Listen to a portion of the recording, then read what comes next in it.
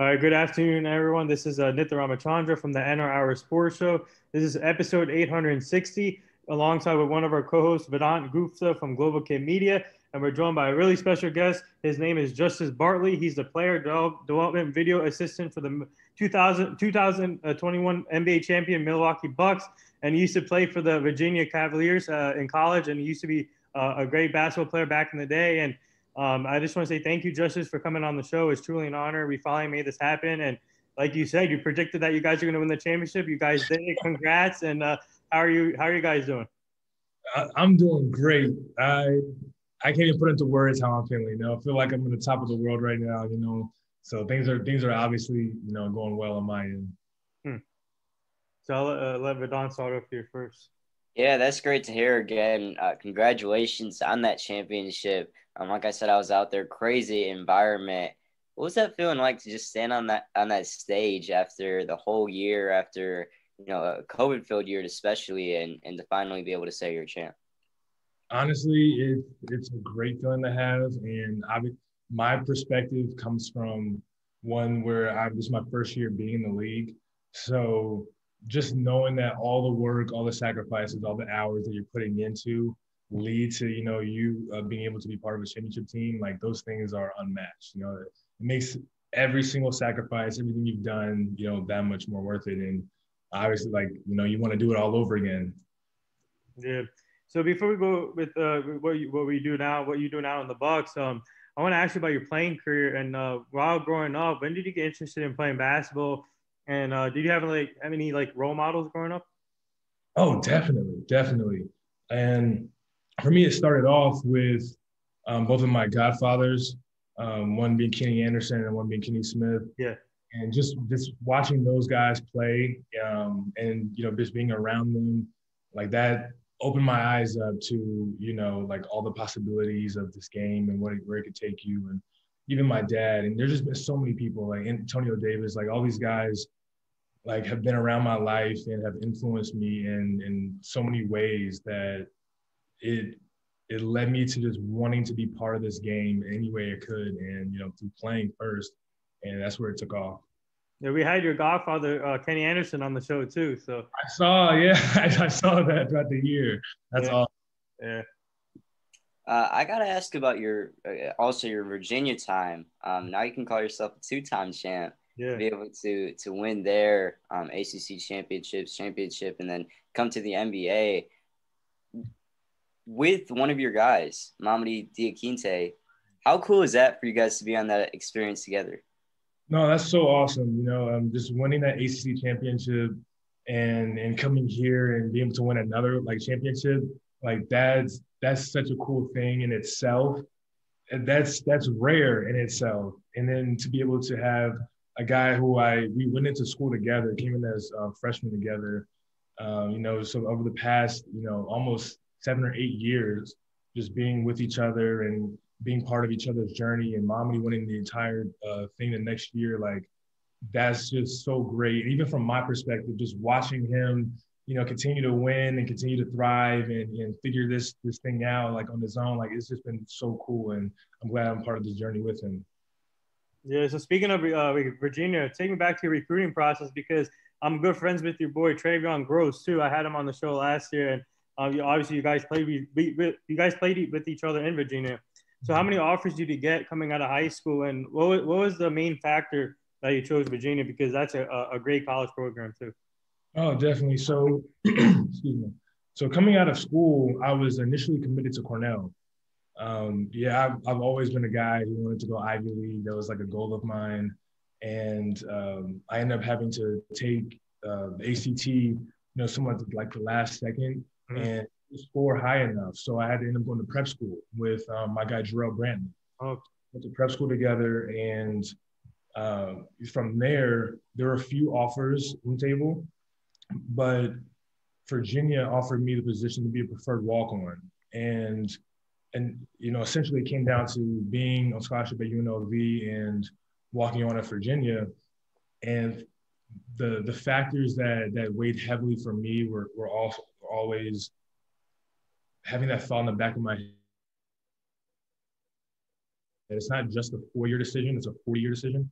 And And I went on my visit there, and the team, the coaches, the environment, the community, it just seemed like such a family environment and something that I wanted to be like welcomed into. So that took me for sure, and that's why I decided to go to UVA. You became an eco athlete, which is something a little bit interesting, off the court, doing good things there. What made you want to do that, and how important is the environment, the ecosystem to you? I was taking a class. I forget which year it was, but I was taking this class. And during the summertime, we learned so much about the environment, climate, and honestly, just the way that it's changing. And around that time, the Amazon was on fire. And honestly, like I can't make this up. Like I started I almost got a loss of breath a little bit because I was just so shocked by it, of what I was seeing, and knew that there were better ways to go about how we use the resources that we have around us. Mm-hmm. Also understanding that it's bigger than myself, and if there's a way that I can be sustainable or, to create a better environment for the next generation or just anyone that's around me, then that's something I'm willing to do. So that's why I wanted to get so involved in eco athletes. And Lou does a great job over there with the team, just trying to get us started and where we started from to where we are now and where we're going is something that I'm happy to be a part of. And I just can't wait for, everyone else to, hop on board with me and, go along that journey with me as well. Well, that's amazing. That's really amazing what you guys are doing there. Yeah. But after your Virginia career, I'm just curious, did you go through the NBA combine process? Did you get invited there? And just take me through that process if you did. Did you ever think that you could have played in the NBA also, in the NBA also? Because I thought you had great talent in Virginia. Oh, no, I appreciate you saying that. I ended up graduating early at Virginia and ended up going to Maryland Eastern Shore. Year. I ended up having knee surgery, so I couldn't even play that last year.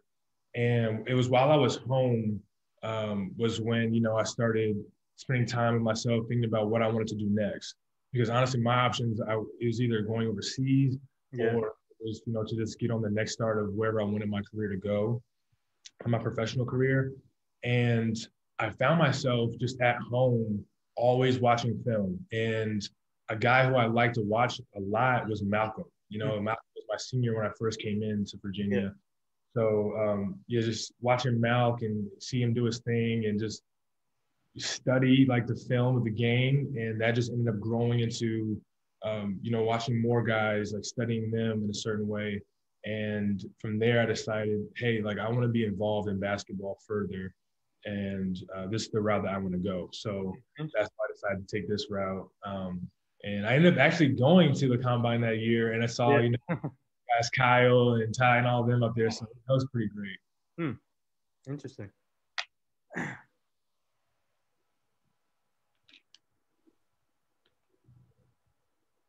No, you're muted. Oh, yeah. There. Sorry about that. Yeah, I wanted to ask about the adversity you faced when you're at Virginia. I believe it was your last year at Virginia was in the first round, having the 1 seed, 16 seed loss. And how much did that, drive? Of course, that team was driven forward the next year to win the championship. I was actually there covering that, and it was really cool to see. But for you to be able to maybe take that to a different place? I definitely did. It was, first, speaking about that team, from the outside looking in, because I would, obviously wasn't there in the locker room with them every day or on the floor with them every day anymore. But I know for certain that those guys were so determined to not prove themselves to anybody else, but to know that they were going to prove their worth, to them, hey, we are this good. And they had such a focus that was so great to see. And observe throughout the course of the season. And for me, I that last game, there was obviously so many emotions that were going on after that game. And I just wanted to win. That was something that I've always prided myself on growing up, just being a competitor in general. But getting to that point where we, fall short that early, for myself, I was like, okay, there's some things that I could sharpen. Maybe for my role on that team, I could have been better in this way or that way, you know. So there was some reflection, and once, you know, I got that, I just, you know, wanted to get started on the next thing, the next goal, and go after it the same way, not even better. So this is a two-part question. This pertains to Michael Brogdon. Obviously, how ironic is it that he got drafted by the Bucks? He played for the Bucks, and actually, I think, in my opinion, he helped set up that foundation for the Bucks franchise. I think because he obviously he's a great player coming out of Virginia, smart, intelligent, smart player, has a high IQ of the game. So how ironic is it that he got to play for the Bucks and you got the opportunity with the Bucks? How did that come about too? Yeah, that's super ironic, and the timing of it is actually pretty ironic too. I think someone ended up telling me and D, like, hey, if Malk stayed, then that would have meant that it would have been Mamadi's rookie year, my first year, and Malk's fourth, something like that, like similar, or fifth, similar to like how it was at Virginia too. So like all those things were like so ironic, you know. But this opportunity came about for myself. Just through you know, just working and networking and just trying to do what I could to get my name out there across the league. Yeah. And, you know, one thing led to another, and you know, obviously like things just fell in place the right way, and I'm just so grateful that it did and the way it did, you know. But again, like I was mentioning earlier, some of the extended family members that I've had in my life, you know, who've played in the NBA and those types of things, like those guys have showed me there are no handouts, you know. It wasn't like, hey, can I get a call? Like, it was, hey, like, this is what you want to do. You need to go about it, you know, the same way you go about being the best basketball player, you know. So it was just, you know, constant work and effort and, you know, those things putting together on the table, and hopefully, you know, you like wish upon a star and hope that you're called, you know. So yeah. Great. Yeah, let me ask you this. You have a chance right now to obviously soak in a lot, part of the championship team. That's the best team in the NBA, of course, and to learn a lot. Are you using that to try to, at some point, make an NBA roster as a player and get back, you know, on that side? Or are you working towards coaching? Like, what's next for you? What's next for me, I say, well, first, only God knows, you know, but first is just doing the best I can at where I am now. Like you said, there are just so many like moving pieces, and me, like I'm done playing for sure. But yeah, definitely want to, you know, see this through and do the best I can. And if that, you know, foresees me being, you know, a coach in the league, I'm all for it, you know. So right now I can't even think that far ahead, you know, not to quote Giannis, but hey, like I'm just so in the zone, the present moment, doing this, and it's going to be the best at where I am right now. But hopefully the future looks bright. Yeah, so I want to ask you, what's the experience like so far for you being the player development and video assistant? What's that been like for you? It's been great. Initially getting here, you know, you obviously have like the video family breakdown, and it's a lot of, it's not about me is the biggest thing that I knew prior to this year, and one thing that I've very much embraced throughout the season. It's whatever is going to take for our coaches to be best prepared, our players to be best prepared, upstairs, like whoever, like wherever I'm needed, I'm all for helping out if it's going to lead us to a championship. And I'm so grateful that it did. You know, it's such a fulfilling feeling to have, you know. And the video room that we have this year, those guys are so bright and so sharp and like smart that you can't help but continue to get better, you know. So iron sharpens iron, you know. You have us like, you know, right there, you know, in the foxhole together, and we're just, you know, constantly like getting each other better, and those types of things go a very long way, especially throughout the course of a long season like ours was. Yeah, that was a humble response. And speaking of humble, your team is a really, really humble team. I mean, to be honest, arguably the most humble superstar in the NBA. Chris Middleton, a really humble guy. Just that whole locker room. I mean, you're around it constantly. What are those guys like as people? You know, I got a chance to cover a game last year and kind of had an interaction with Giannis that really was like, wow, this is genuine. No, man, I cannot even make this up. When I tell you, like, I'm so grateful to be around the guys, man, from the top to the bottom. These guys are so genuine and are so much about the right things and just wanting to be, the best that they can be. That there are things where it's like, dang, I'm not a player, but I can connect with you on a way that's not even related to basketball at all. Just life. Like, I kid you not, man. Like, there are so many guys I can just turn to and just, if I needed to, just be like, hey, man, like, can we talk about something, and that's like a great feeling to have as far as the players' culture in their locker room. And when you think about the entire organization, like, it starts from the top, all the way down as well. So I think that's a great culture that they've built there, and that I'm happy to embrace and latch onto as well. So I mean, I can't even put into words how grateful I am about that. That's such a cool feeling to have. You show up to work every day. Sorry to keep up this long, but like, you show up to work every day. The hours are long, and you're like, when you look up, you look to your left and your right. You're like, dang, I'm happy to be here with all these guys. That make me feel a certain type of way too, and we're all chasing the same thing. So it's just a great feeling to have. Hey, you guys had that Brandon Jennings now to the staff, man. This guy been partying up with you guys. No, that was so cool too. When I saw that he was at the game, I was like, everything comes full circle, man. So that's cool. Yeah. So I want to ask you, actually, interesting. So last year, obviously, with the pandemic and sports shutting down, you guys played in the bubble last year, and Giannis made a great point during his post game press conference after you guys won the championship. He said everybody was homesick. He said you guys are a family oriented team. So what did you guys learn from last year in the bubble now and then to now winning the championship? Because you guys overcame adversity, like Vadon said before, and you guys had a lot of injuries this year. So what was the key thing that made you guys continue to work hard this season? And I think Drew Holiday made a big difference coming in too. Yeah, and I just say like that's a little bit difficult question to ask. I wasn't part of that team with them last year, so I can't speak on what their experience was. But I know that through the adversity that we faced throughout this season, these guys didn't waver on the end goal, and they didn't waver on each other either. So just having to bounce back every single day and to show up at work and do the best you can.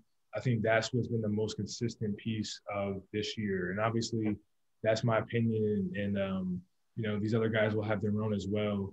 But I know through observation and just being with the guys this season that it was always an emphasis on staying locked in, and doing the best that you can do in the 24 hours that you have, So I think those things over time just built on themselves and added up. And, we're just fortunate enough to have this be our result.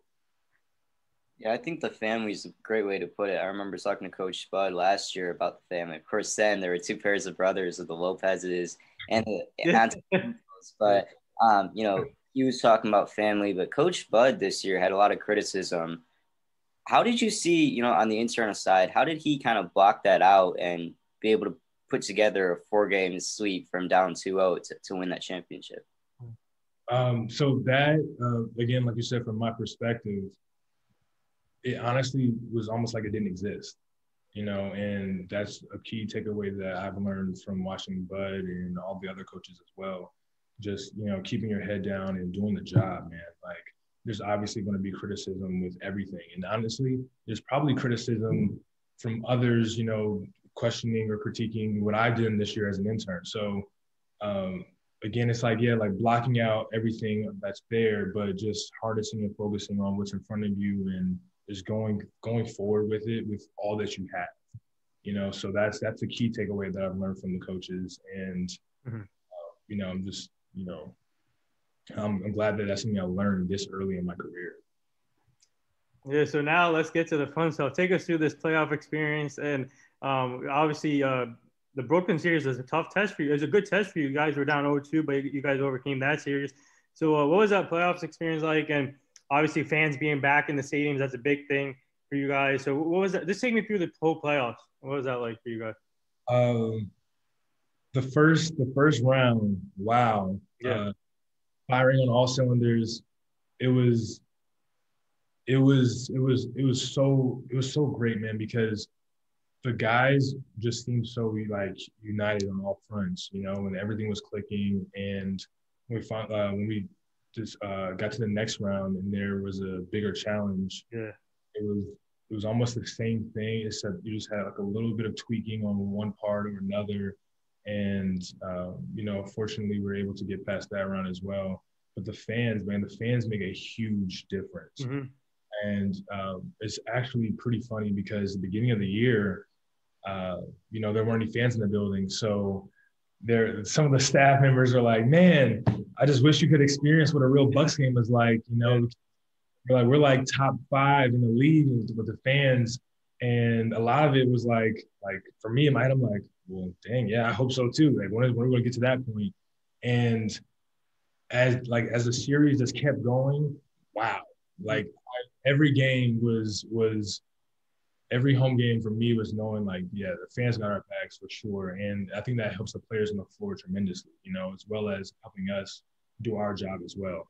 All I can say is good luck opposing teams when you go to Milwaukee, because that fan base is crazy and it's tough to play in there. And you can tell because Brooklyn struggled in Milwaukee. So yeah, man, it was so loud and it was so consistent, you know. And there were times when I remember Coach Bud yelling to get one of the guys in the game, and the guys at the end of the bench can't hear it. So it's almost like you're like playing telephone, you know, us in the behind the bench and everyone else on the bench. They're like trying to like trickle down the same name and everything. So man, it was loud, it was rowdy, exactly what was needed. And man, I'm so grateful to be a part of that, man. It was so cool. I'll tell you what, from the outside, Deer District on championship night, there was like 100,000 people there. You could barely walk. So that's what I'm sure you guys live for, is to have that kind of presence around the stadium and that kind of support. So yeah, I don't mean to cut you off, but like we would hear the fireworks in the locker room, you know. So after the wins, like hearing the fireworks, we're like, hey, like that's like it's loud, man, you know. So it was so cool, so cool. I was at parade. To be able to go through that, and now you can see the whole city. Now I can see the whole state. It felt like the whole state showed up to that parade. There was a point where it just looked, all you could see was a sea of people, and I swear it looked like a DMX concert. You know, the one it was just so unreal. And again, you know, with me being in the position that I'm in, to see that, it's like wow, like they turned out so much for like the players. And I can't speak on how the players feel, but I can only imagine that they feel like, man, like this is so great to know that all these hours and telling you that the investment you put into it, like to know that it all pays off, and to know that like the people you're trying to do it for are like surrounding you and have your back. It probably is a great feeling to have, you know? So obviously, take me to Game 6, and when you guys won that championship, obviously, what goes through your mind when the final buzzer hits, and then everybody celebrating, and what goes through your mind at that time? Oh man, so it was like it was leading up to it, you know, because like there's a point where you knew like, okay, like we won this, so we just need the buzzer to go off, you know. I wanted to myself, I wanted to run on the floor during the game, you know, but yeah, it was such a rushing feeling, and having a confetti fall like you see on TV year after year, but to finally have that you know, experience was so cool. And then when everyone was on the floor, you know, first thing I did was just go to my guys, you know, like guys in the video room, the coaches, and Mamadi. I was like, it was just one of those things that just takes you back again, you know, for us to go to school together. It was such an amazing experience. But there was a point where, you know, we just remember like, hey, but we have a couple of guys that we can't share this with right now because of the COVID protocol. And man, I just wanted so much for everyone to be there. And, you know, so, you know, I ended up calling TA. You know, and from the outside looking in, you only see how much those guys value family, you know, and obviously there's a culture in the locker room, but those guys, those brothers, that family, like they value it heavily. So the first thing I just, you know, thought was just to call him and just give the phone to Giannis and just have him at least share that moment. I don't know if they did before or not, but that was one of those things I experienced in Yeah. the locker room, and everyone's just enjoying themselves and, you know, popping champagne and all those kinds of things. It was, yeah, it was such a cool thing to have. Yeah, I saw that picture with you and Giannis with the phone after the game. That was awesome. And much respect to Chris Middleton and Drew Holiday because they had to travel in a plane to go to Tokyo for the Olympics. That's crazy. Much respect to them. No, exactly. Yeah, those guys are monsters themselves. Yeah. Yeah, just go, go, go. I know from being in that locker room with Thanasis and Giannis one time, I got Thanasis to speak a little Greek. Did you ever get a chance to learn a different language from any of those guys? Yeah, you hear it all the time. This year, and you know, we had Axel and Mamadi speak French as well. Oh wow. Yeah, so yeah, you hear like multiple languages, you know, going across the locker room all the time, or on the floor, and like I'm over here like trying to pick up as many words as I can. I don't know what words I'm picking up, but I'm picking up something. So what advice would you give to young athletes, young kids, and like Vedant and other kids? What advice would you give them that are trying to reach their goals? Just to keep going and to know that if you don't see a challenge, if you don't see an obstacle on your journey, then you probably didn't dream big enough. And I don't say that lightly. I think that with all great things that you're going after, there's you know, a hiccup that you may have, a hurdle that you may have to jump across, but you got to keep going. And that's something that I tell members of my family all the time, and that's something that was reflected back on me as well. And it helps you, you know, and it helps to have that voice just in your head, just telling you to continue to stay after it, and to also know that that doesn't mean that, like, whenever you have that feeling of it being the end, it doesn't mean that it's the end, man. So I say, yeah, for anyone going after whatever they want to chase, whatever they want to do, just to keep going, you know, and all things are possible. I know I've asked like 50 questions about the championship, but I want to know how long it took to like finally for everything to sink in.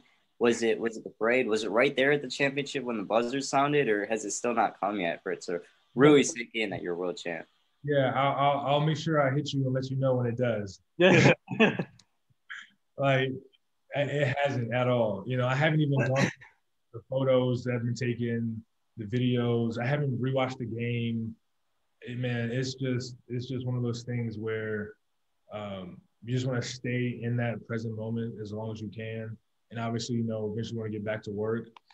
But, you know, it's just one of those things where it's so rare that it happens. When it finally happens to you, you almost don't even realize that it's happening to you, you know? So yeah, I'll hit you and let you know. Yeah. So now we do this fun little segment on the show that we usually do is called the rapid fire segment. But we're gonna add in two segments today. First, we'll do the rapid, and then we'll add in Vedant's segment that he does it on his show. You ready for this rapid fire segment? Hey, let do the best I can. Let's do it. All right. The first one here: Kawhi Leonard's laugh or Kevin Hart's laugh? Kevin Hart. How does that Larry O'Brien trophy feel? Yeah. Sorry. I said, how does that Larry O'Brien trophy feel? Heavier than you think. All right. Did you smoke a cigar in the locker room? Did not. No. Didn't want to. Yeah. No. What was your go-to dance celebration? Jumping up and down and pushing each other, like pushing people around me. All right. Would you guys say you're better than the Jurassic Park fan base outside? Ooh. Wait. Which one? The one that Raptors. They had the same exact thing outside of the state. That's what they do usually, the Raptors fans. And now would you say you guys have the best, one of the best above the Raptors? Oh yeah, come on, man. Yeah. Actually, yeah, Milwaukee turned out for sure. Yeah. What's your favorite food? Ooh, I appreciate like a little med bowl, man. I got some falafels, for real, man. Some falafels, spinach, some couscous. some Kalamata olives in there, put some hummus in there. Oh man, I need to make one now. Funniest Bucks player. Bryn, my dog Bryn. Honestly, a lot of those guys are funny, man. But Bryn's the guy who's gonna catch you off guard. Jeff, Bryn and Jeff are the funniest guys on the team. 100%. No. Is screen proof? I think it did. Oh man. All right. Let me ask you this. What was the first? All right, after you guys left the stadium, what was the first thing? What was the other thing you did? I went home. I can't lie to you, man. We left, like, some of the video guys, like, we left the arena. We're like, man, this is late, and we're like, I'm just gonna call it a night. So I went home. I went to sleep. Yeah, sorry about that. I wanted to know. I mean, I guess, can you say something in some of the languages that you've heard in the locker room? No. No. No. I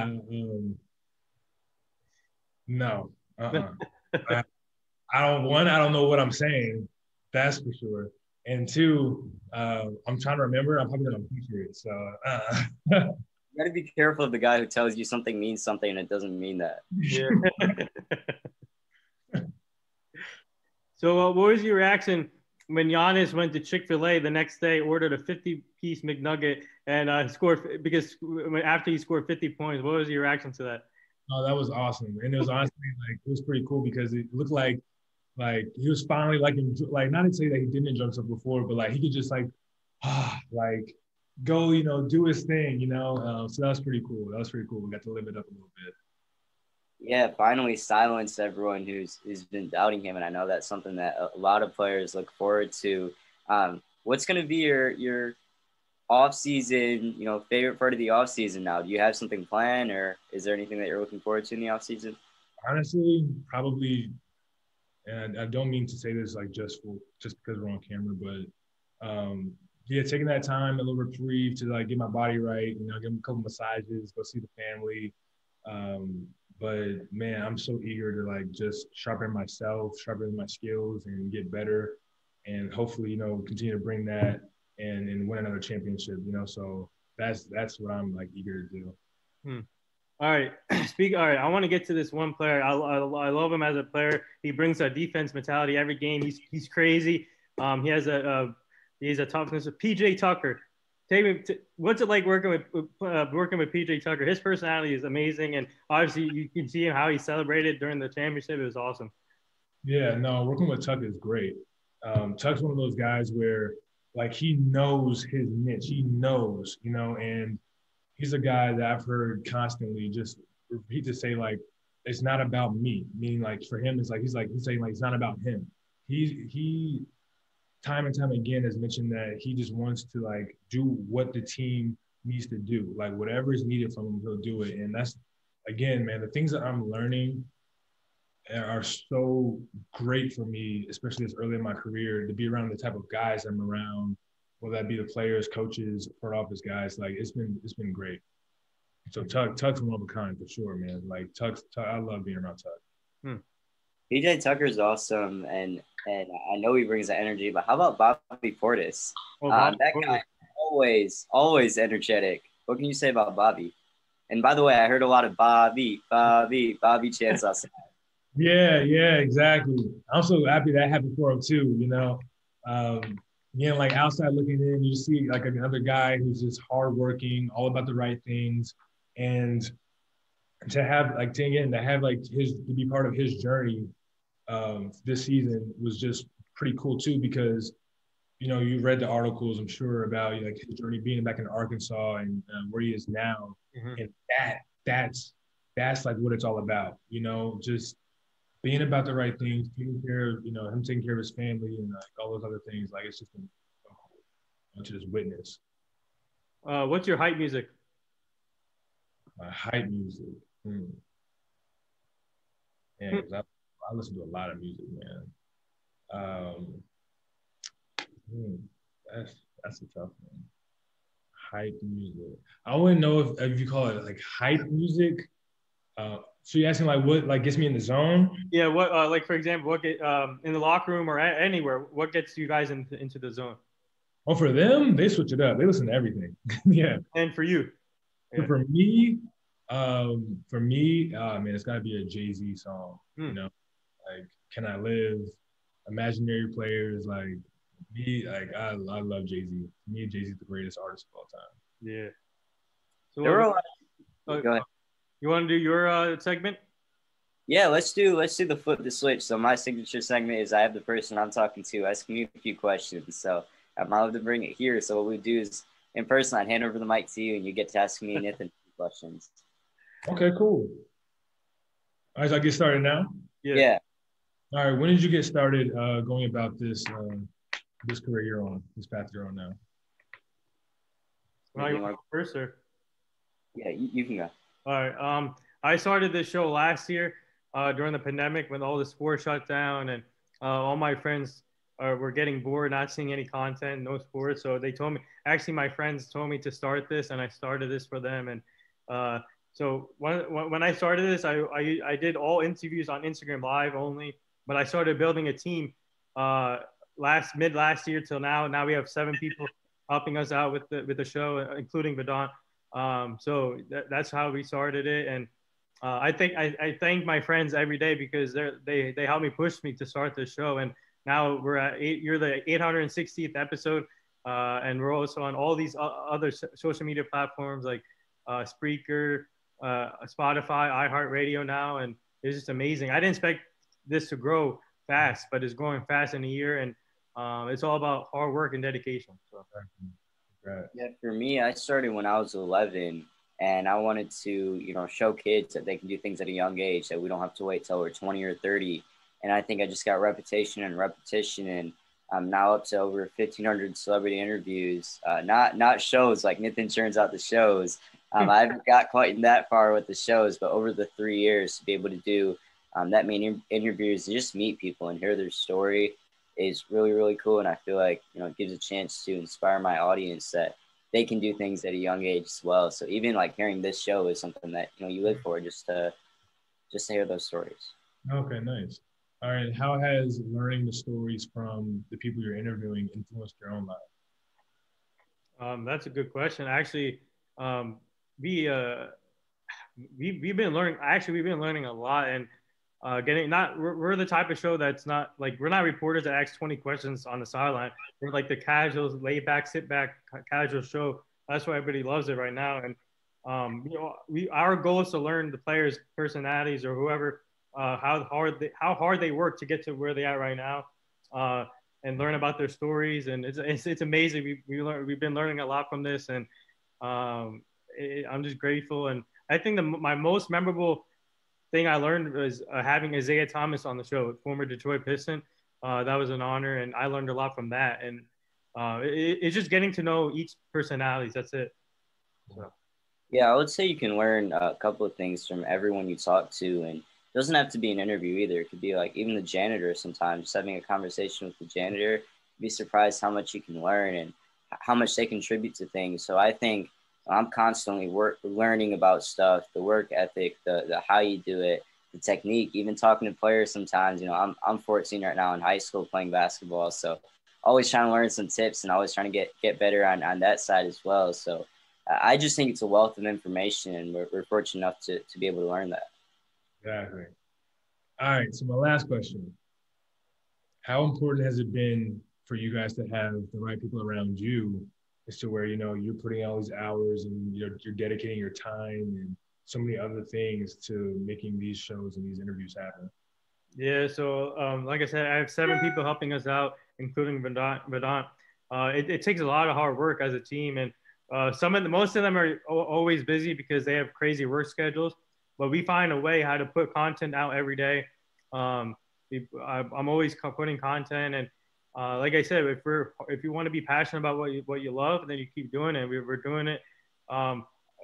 Like for example, sometimes we can be a little too pushy when it comes to reaching out to these guests if you message too many times, but we just keep going. We just want a yes or no answer. We've gotten a lot of no's, and we just move on to the next person. And It's all that's what you have to do. Sacrifice. We talk about sacrifice a lot. This is sacrifice, and you got to do what the things you want to get in life. You have to sacrifice for and keep going. So. Yeah, 100%. I think, my support system has been a lot of people, like Nathan said, this team being able, him allowing me to come on these episodes. But on top of that, my dad and my family travels a lot with me. So that I live in Michigan. So Milwaukee's like a 7-hour drive. And I've been around the country, been New York, Orlando, Minneapolis, everywhere for Super Bowls, Final Fours, whatever. And for them to just say, let's make that drive, let's do it.